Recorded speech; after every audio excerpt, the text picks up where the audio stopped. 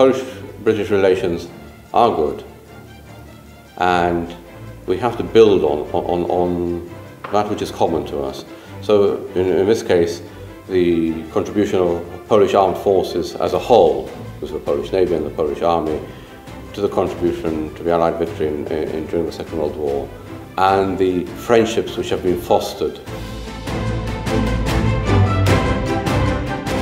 You know, when we let the politicians make decisions of where we go in the future, I think as nations and I think as people will realise the important pieces, you know, that it was important and it will be important in the future to keep close.